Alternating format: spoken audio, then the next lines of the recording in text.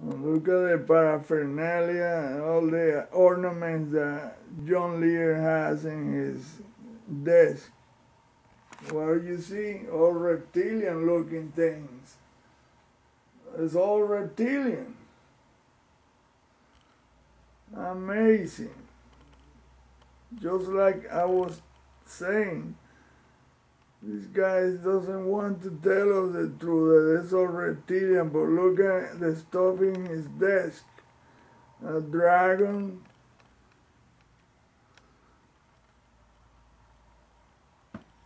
And a dragon man carrying a woman.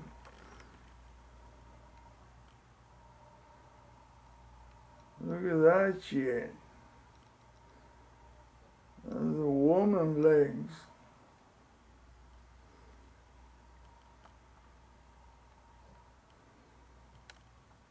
What? And the dragon man is in the tail of the dragon.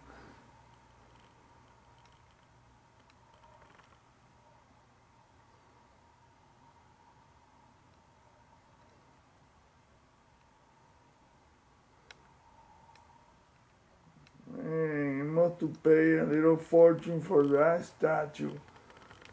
It doesn't look cheap. And it looks really evil too. Look at that. Well, that is really, hello, look at the reptilian dude right there. The reptilian head, what I was saying all along, is made out of crystal. It's all crystals. Oh my goodness, and look at this little ornament here.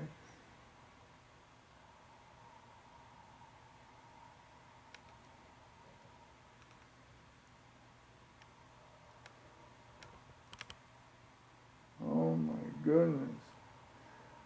Well, that is kick-ass. Look at this. The reptilian man head right there. Can you tell the eyes? The eyes right there on the forehead, the mouth, and look at this. It's all made out of quartz. Look to me like quartz. Might be some other type of crystal, but it's all reptilian, all of it. And that's why they point the camera to that thing. Look, that's the centerpiece on the desk.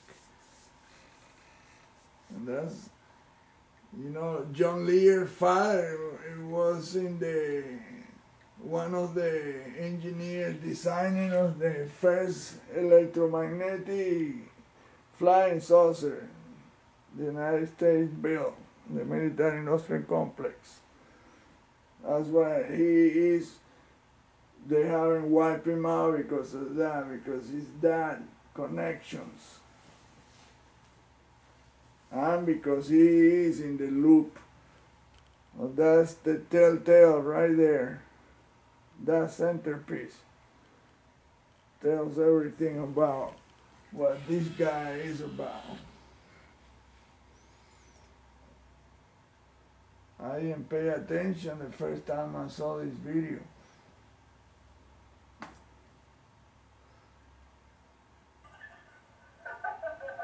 Look at the size of that table. We just have our... And Hess. Right. It's German. Okay, we've heard enough about that. Yeah. So let's hear something like this. Okay. And the crystals your mother? Yeah, the crystal I gave to my mom many years ago, and then when she passed away, I took it and put it down here for my dragons to guard. These dragons And to do you have guard. names for your dragons? No, no name. Do they need feeding? Pardon? Do they need feeding? Yeah, that's what we're waiting to do in that scene. Well done. Okay, John, secret space programs. Okay, this is an example of what those orbiting, 24 orbiting satellites that we put up there.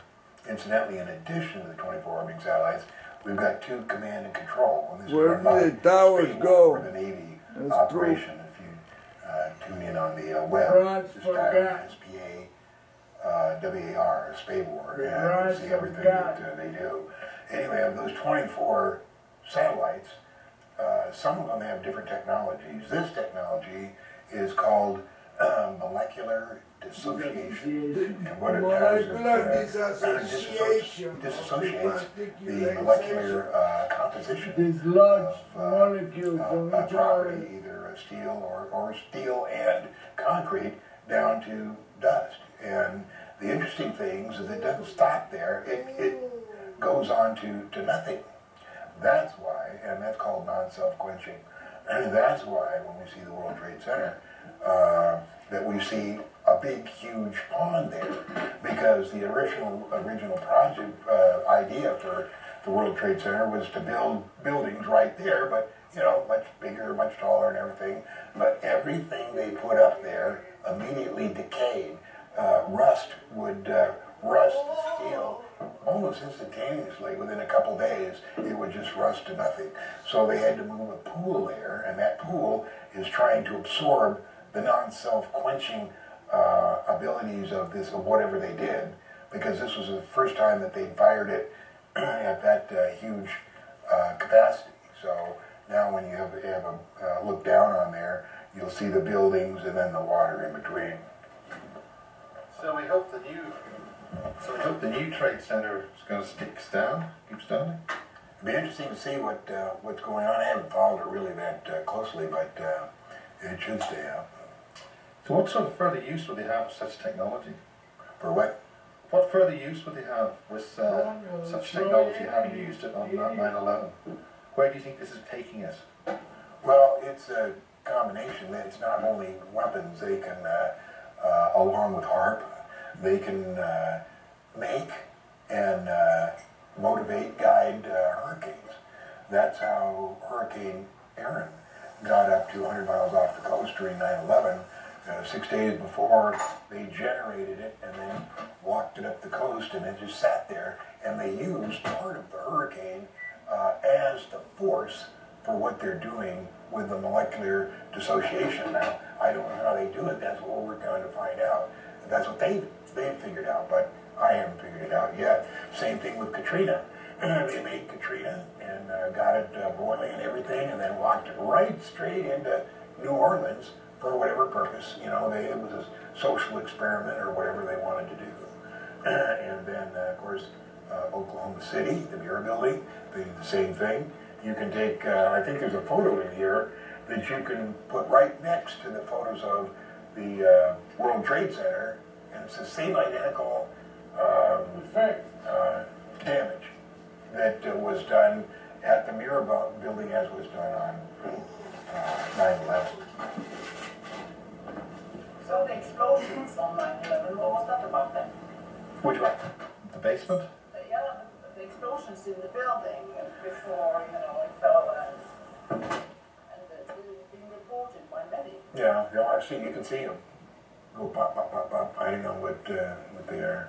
The extra measure to make it fall. But did people see planes, or what did they see?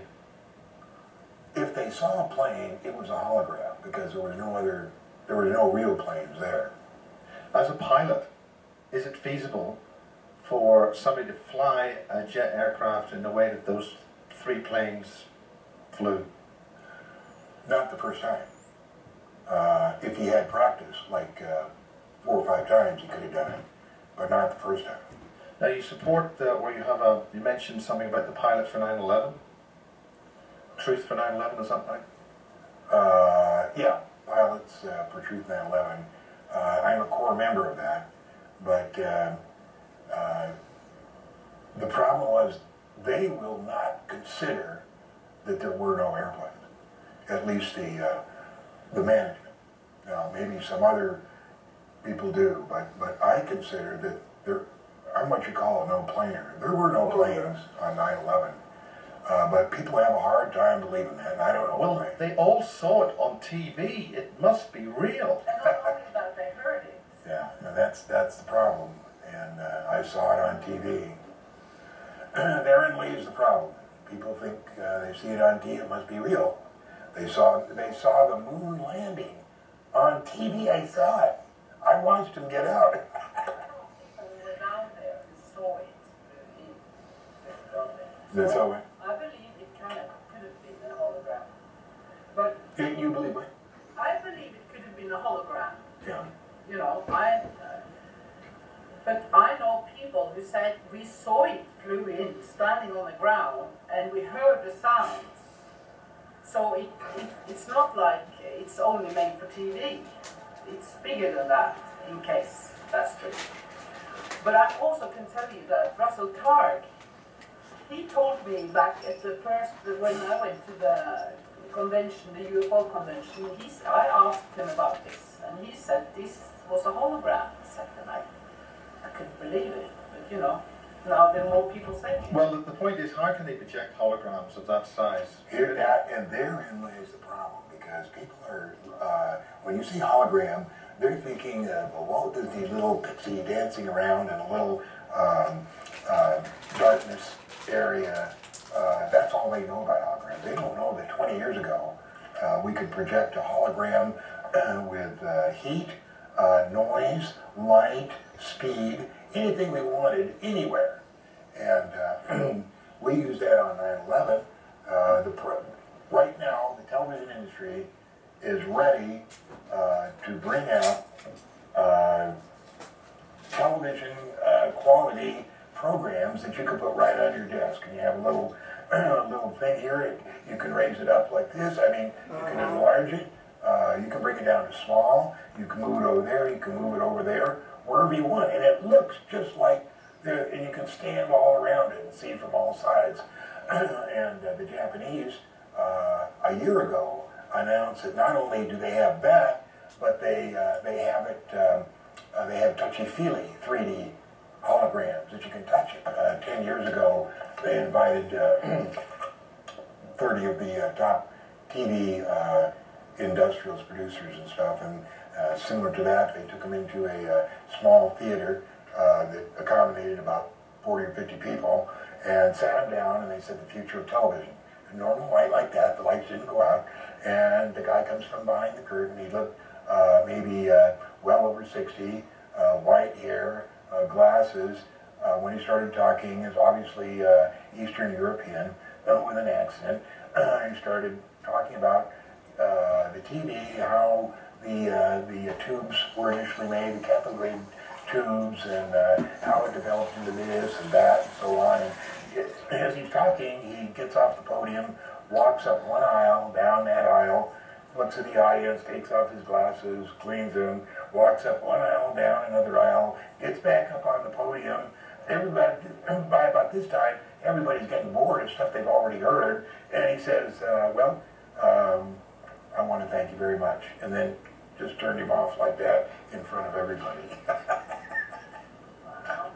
It's just like what you're saying, but this is what they can do, but they can't bring it in right now because it's too close to 9/11. People are going to associate, you know, when they were yelling at John Lear, you know, 5 years ago saying this was possible and saying it's impossible, there has to be a screen, there has to be a background, there has to be something we can project it on.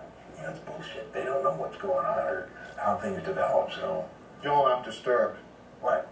I mean, Nassim, Anna, you know,